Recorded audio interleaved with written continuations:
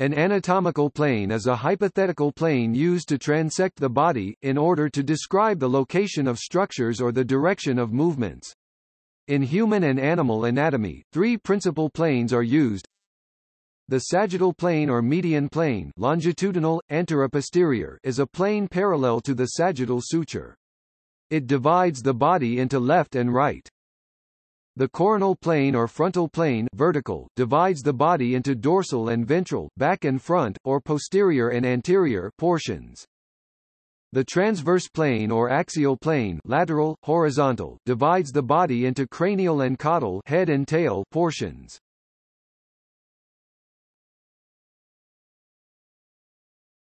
Topic: Terminology. There could be any number of sagittal planes, however, there is only one cardinal sagittal plane. The term cardinal refers to the one plane that divides the body into equal segments, with exactly one half of the body on either side of the cardinal plane. The term cardinal plane appears in some texts as the principal plane.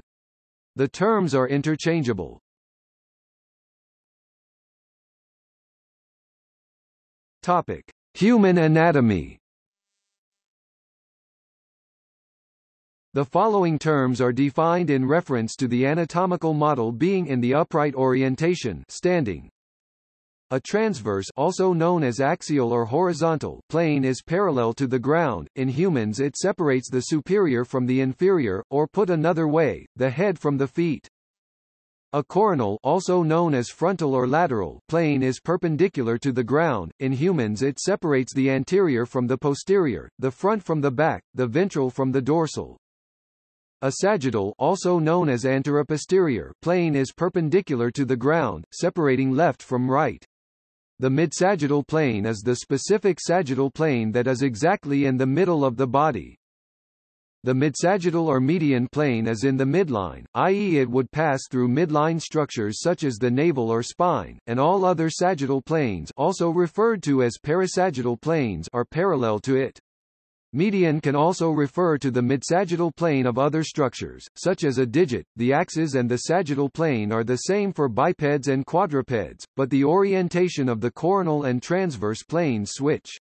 The axes on particular pieces of equipment may or may not correspond to axes of the body, especially since the body and the equipment may be in different relative orientations.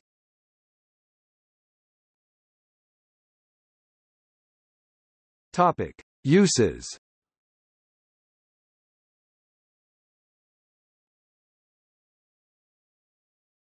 Topic: Motion. When describing anatomical motion, these planes describe the axis along which an action is performed. So by moving through the transverse plane, movement travels from head to toe. For example, if a person jumped directly up and then down, their body would be moving through the transverse plane in the coronal and sagittal planes. A longitudinal plane is any plane perpendicular to the transverse plane. The coronal plane and the sagittal plane are examples of longitudinal planes.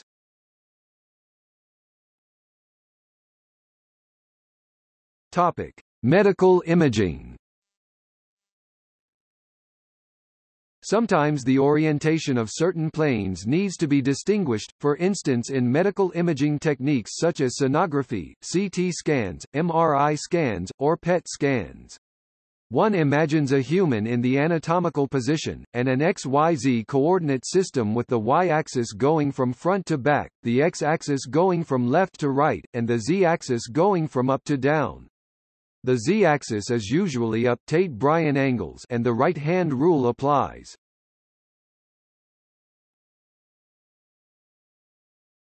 Topic: Finding anatomical landmarks.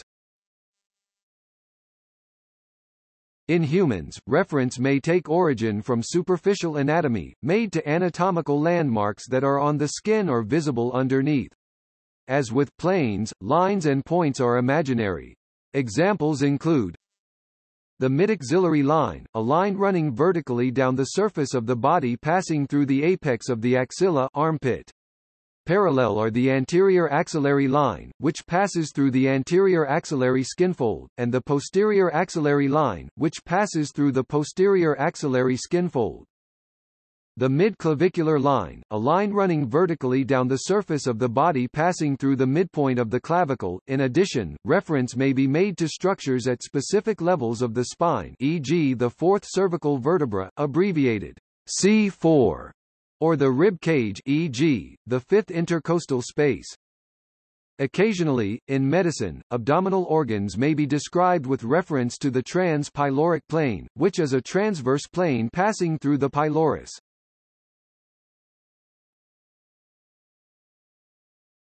Topic: Comparative embryology.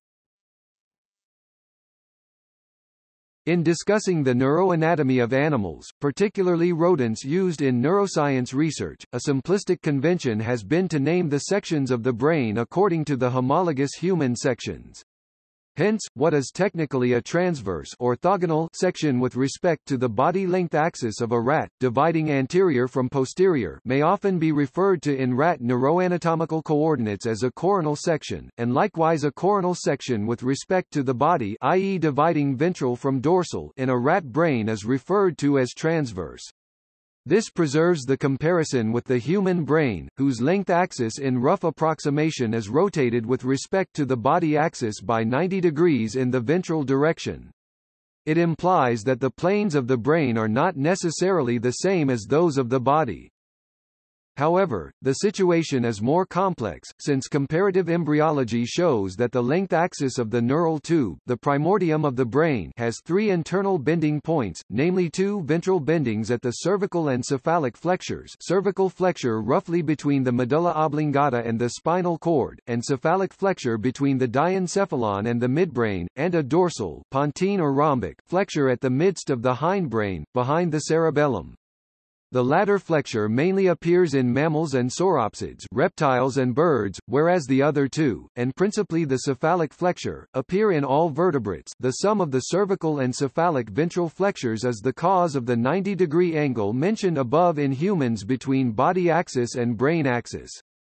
This more realistic concept of the longitudinal structure of vertebrate brains implies that any section plane, except the sagittal plane, will intersect variably different parts of the same brain as the section series proceeds across it. Relativity of actual sections with regard to topological morphological status in the ideal unbent neural tube.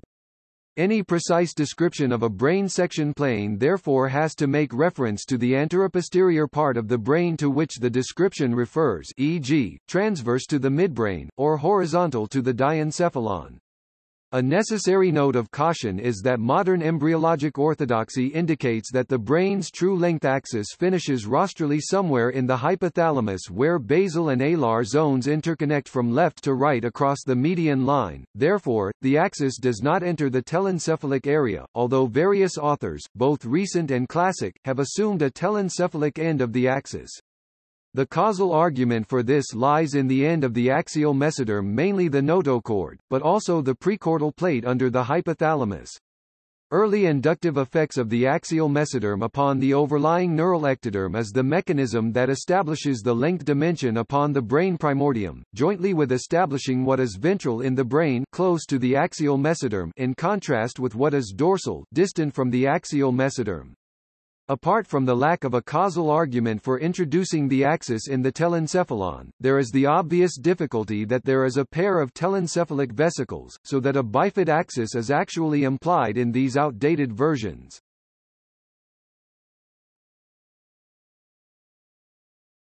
Topic: History.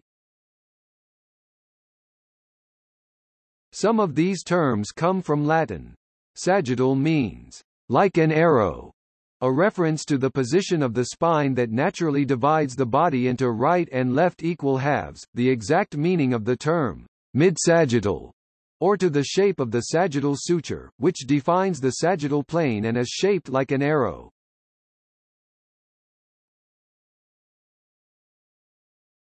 Topic. See also: Anatomical terms of location, horizontal plane, coronal plane, sagittal plane, Transverse plane.